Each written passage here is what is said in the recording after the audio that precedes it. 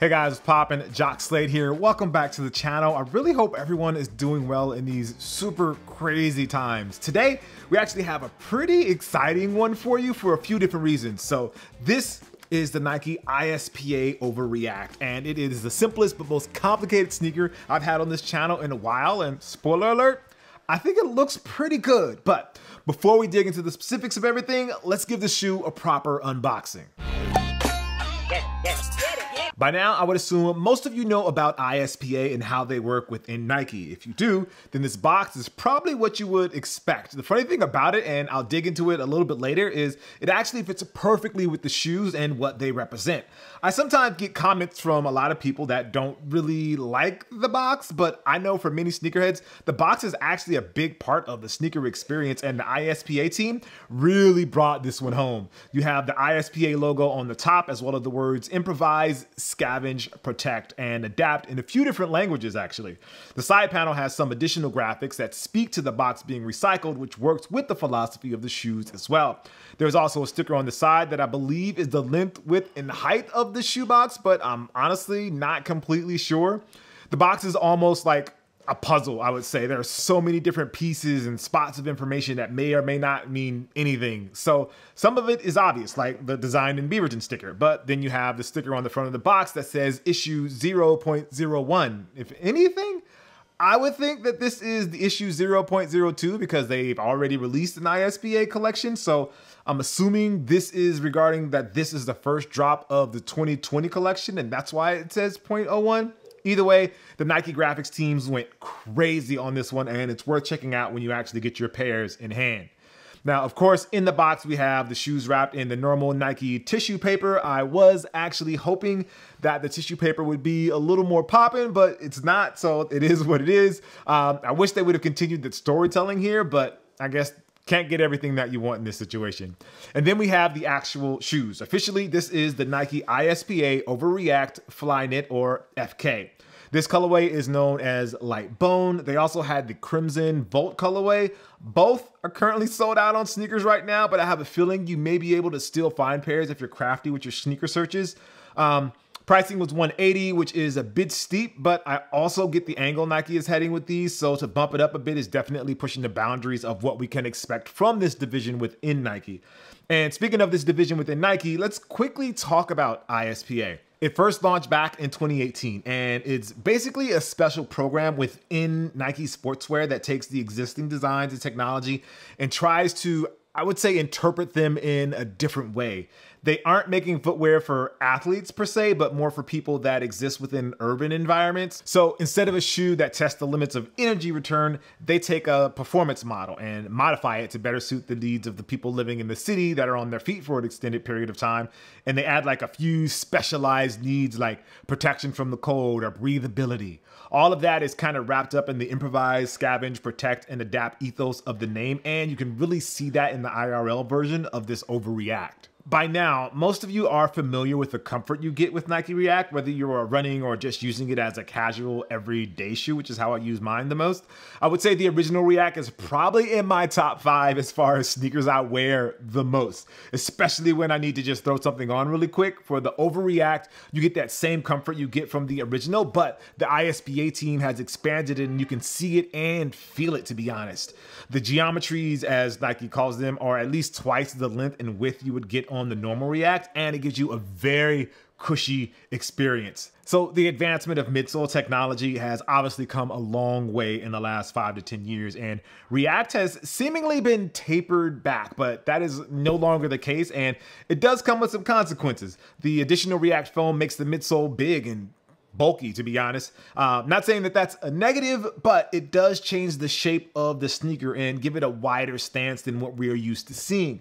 My personal opinion is that it looks nice, but if you like a slimmer fit that doesn't extrude from the shoe from the toe down, this may not be the right look for you despite the extra comfort that it provides. So moving beyond the midsole, we have an exposed React outsole that has key areas covered by rubber. I remember shooting my first review on the Nike React and how concerned I was about that area being impacted by the ground, but you really don't see it that much. There will be some wearing down of the areas in between, but it's really minimal, to be honest. The rubber placement on the Overreact is very strategic and even wraps up around the midsole for those that over or under pronate. I'll report back via Twitter as I wear these more and let you guys know how these actually hold up to some like everyday abuse.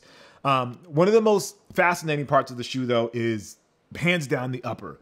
Overall, it seems simple and clean, but as you really look closer, you see the many different parts that come together to make it a whole. The theme of the Overreact is comfort, and the best way for Nike to execute that vision is to use Flyknit.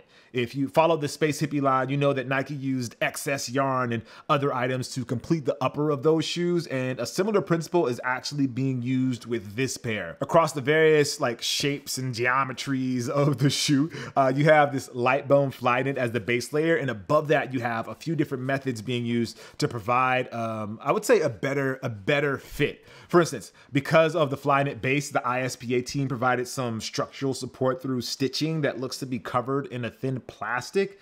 It extends from the midfoot around the heel to serve as a reinforcement, but then it actually extends on the medial side as well. Other areas that have layering to help shape the design include the lacing system. It's a crisscross ribbon that provides the actual lockdown for the shoe, and in high pressure areas, Nike has actually included some extra padding over the Flyknit to make sure the thin Flyknit upper does not develop any hot spots, which are terrible if you're looking for a shoe to wear all day long.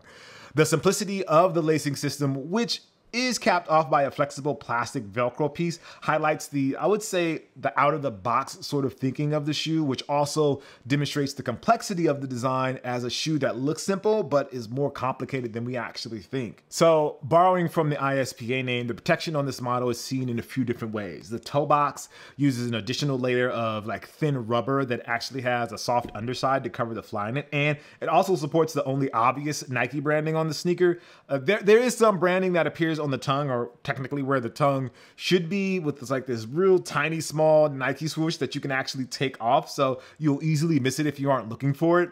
On the toe cap, you have a full piece of transparent plastic that is actually pretty thick and will definitely protect the Flyknit and the rubber piece that's underneath. My thought is that this is more of an aesthetic play than functional, but it could also be something Nike did to seal in the Flyknit and the overlay at the toe. And if all that isn't enough, the heel pull actually features a loop strand of flywire that helps to hammer home that whole outdoorsy vibe of the shoe, because it looks like a piece of paracord sticking out of the back. When it comes to comfort, Nike wanted to make sure you felt every little bit of the React by removing the sock liner and the strobo board. In a sense, your foot is sitting directly on top of the Nike React midsole, and it's definitely soft and comfortable. So you do get a bit of a sinking sensation into the shoe when you first put them on, but that goes away pretty quickly as you walk around within 5 minutes. The heel to toe transition though, that's super obvious. It makes sense when you look at how much foam is in the heel, but you can really feel it when you put the shoes on. It almost like propels you forward because of the drop from the heel to the toe. Now, that is neither good nor bad, but it's definitely something you should consider if that factors into how you buy sneakers.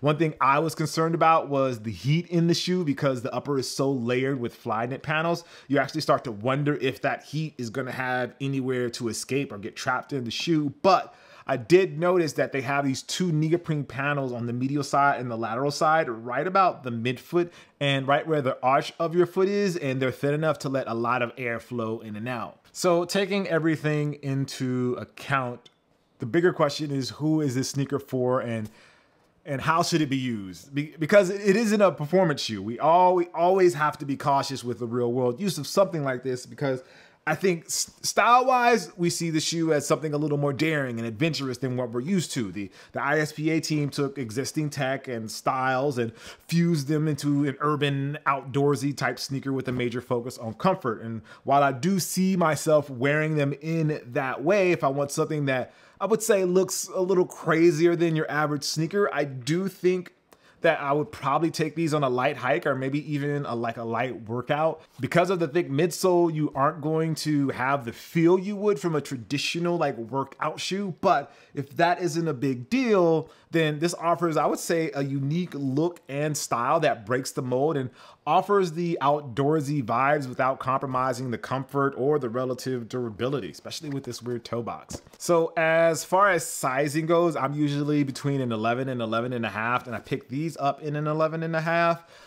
They feel a little big, but it's not bad. I could have picked up an 11 and I would have been fine. I'll probably end up taking these back and trying to get myself an 11 just for a more secure, snug fit. So yeah, those are my thoughts on the Nike ISPA Overreact Flyknit. It's a very interesting shoe. Thank you guys for watching. Hope you enjoyed, and I'll see you next time. Peace.